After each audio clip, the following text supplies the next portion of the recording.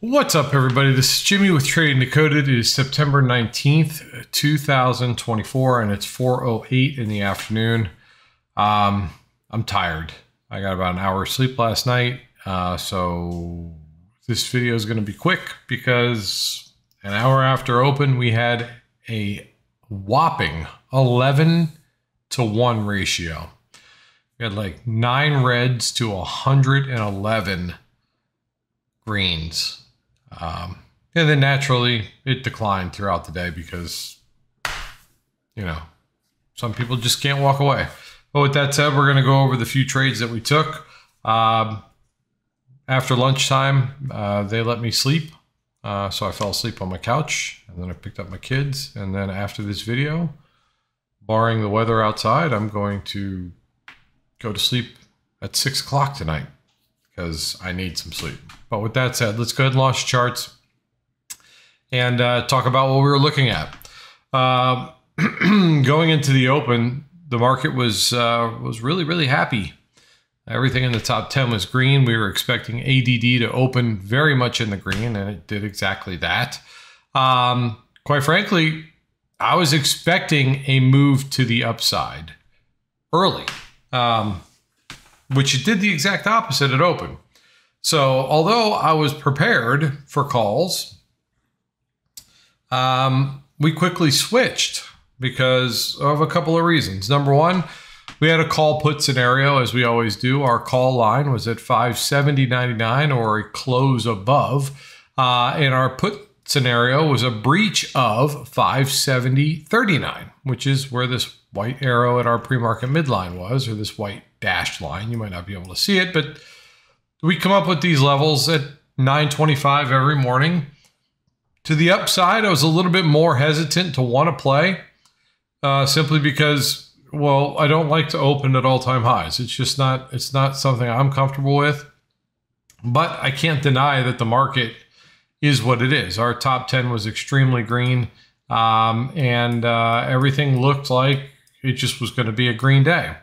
However, when we opened, the very first thing that kept me out of taking calls, as you guys know by now if you watch my videos, is I don't trade against the Qs, meaning the Qs made a big red candle to the downside, okay?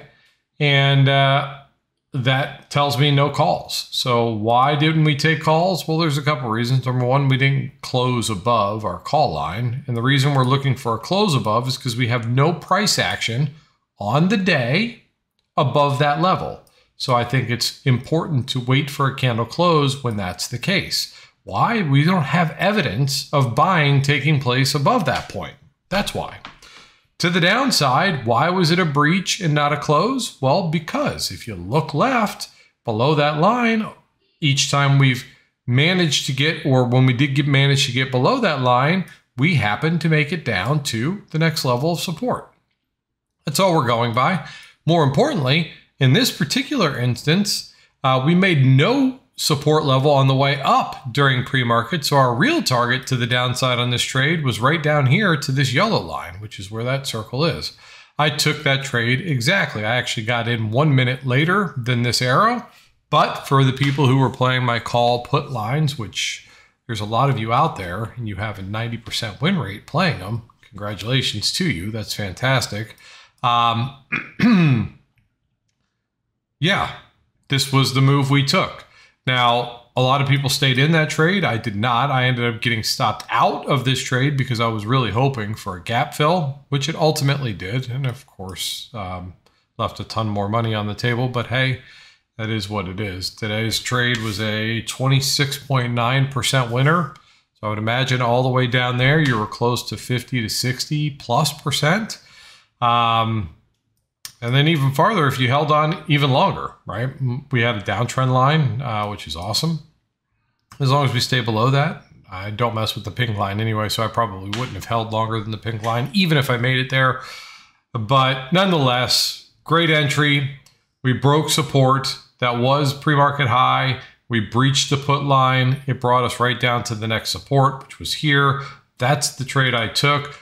Qs were moving down as well. Everything was go for me to the downside for that reason. A lot of people took that trade as well, and a lot of people were one and done.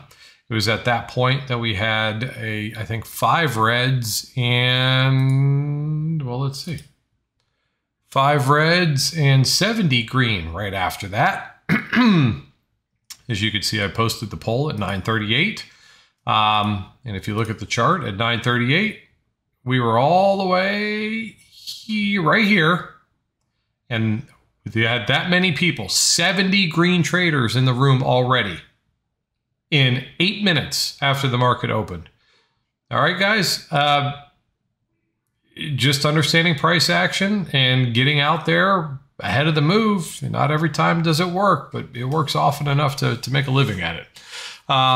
Then we had a nice pullback to resistance, not only on SPY, but also a level of resistance on Qs during a downtrend. Okay, so at 9:49, the Qs were coming off of lower highs again, and we are expecting support to fail off of lower highs, not hold. So for my aggressive traders, are the ones who are paying attention to this thing, you pulled back to resistance on SPY, okay? And we are expecting support to fail on the Qs off of a lower high. So we were looking for an additional leg down. That could have been a reason for you to get into this trade. And where you're hoping to take it to is Q's next support or SPY's next support, whichever one. Either way, you would have made money on that trade as well.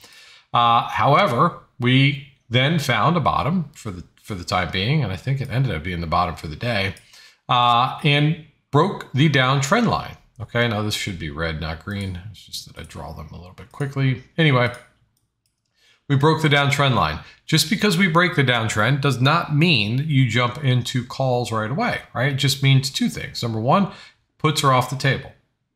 As soon as you break the downtrend, which is the reason you were looking to stay into or get into puts, was because we were trending down. A close above that trend line has broken that particular reasoning, has it not? If that's the case, take puts off the table.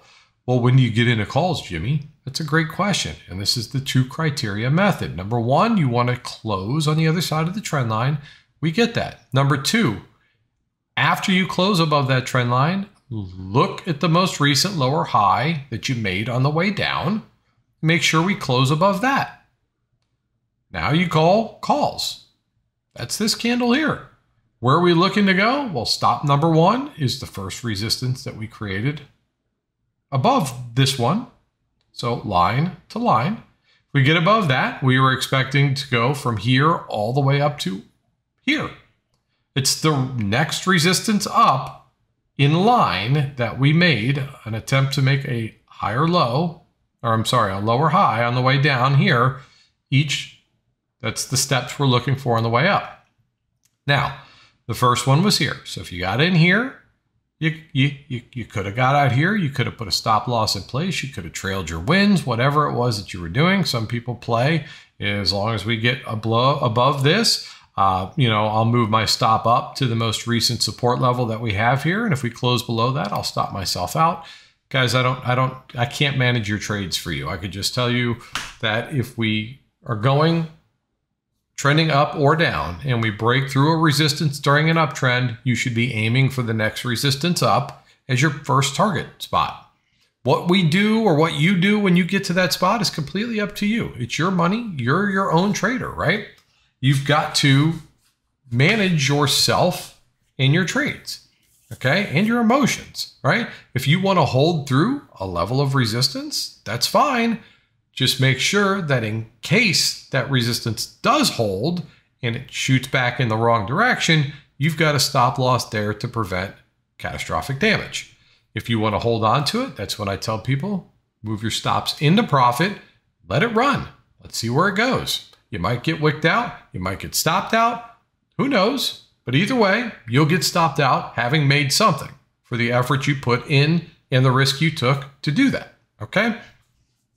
As you can see, we stayed above this area of support right here.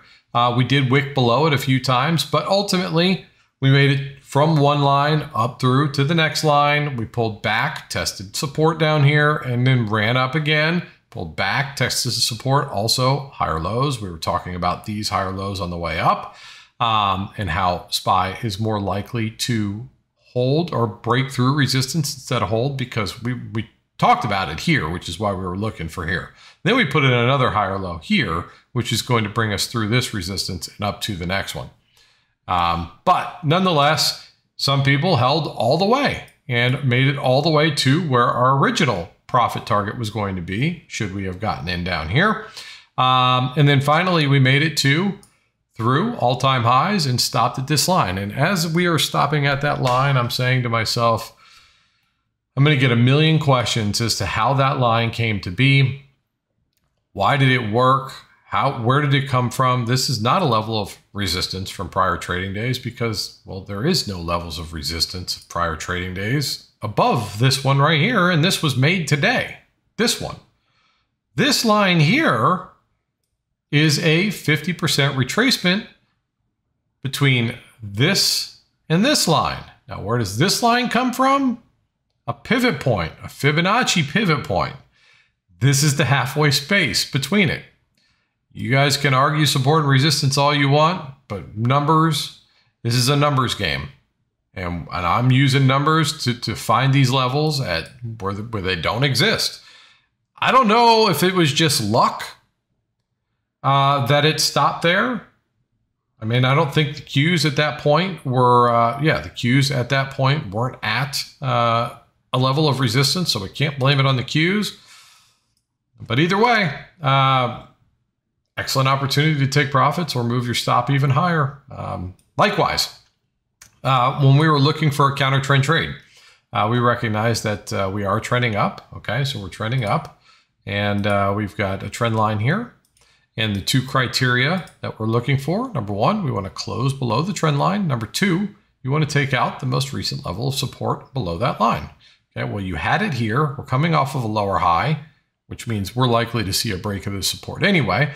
Yes, a split candle is a form of support and or resistance. That's what these two guys are right here. We close below that, and the next one down is all the way down here at the blue line. Okay, so you're going from support to support. From that support, we'd be aiming for this support. From that support, you'd be aiming for here, and from there to here, and from there to here. Okay, we never got that opportunity, but it did make it to the first one, the second one, and the third one down here before it found ultimate support and never came back down again.